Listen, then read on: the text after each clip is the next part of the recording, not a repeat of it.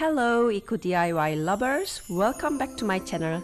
If you are new here, this channel is all about promoting healthy and sustainable DIY projects.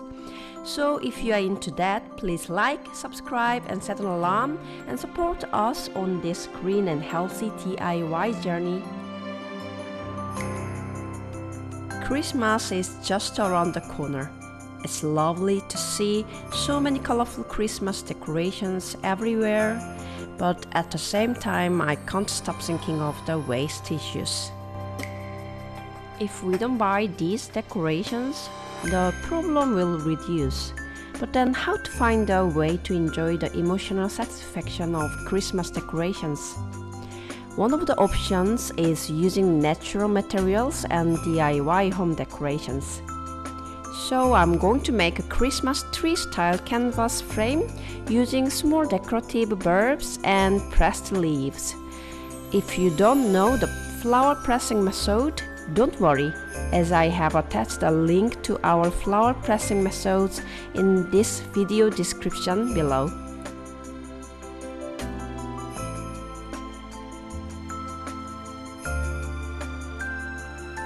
Outline a simple design of a Christmas tree shape on the back of the canvas.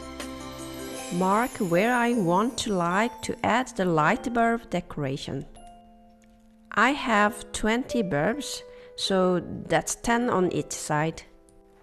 This one needs batteries. I will use rechargeable batteries. Make a light bulb hole with an awl.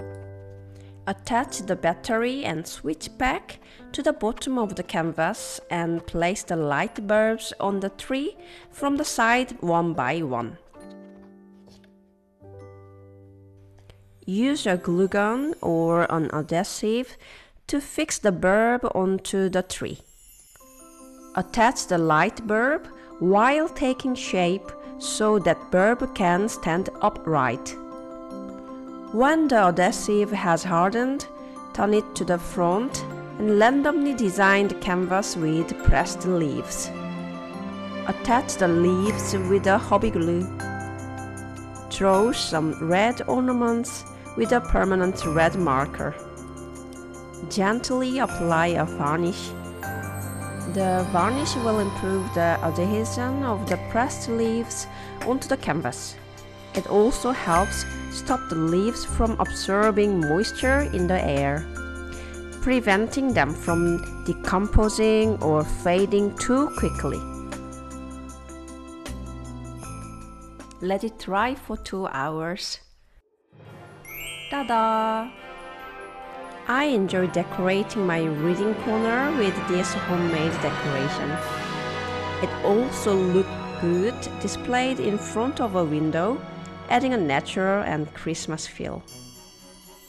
Tune in next time for more eco-friendly and healthy DIY ideas. 고맙습니다.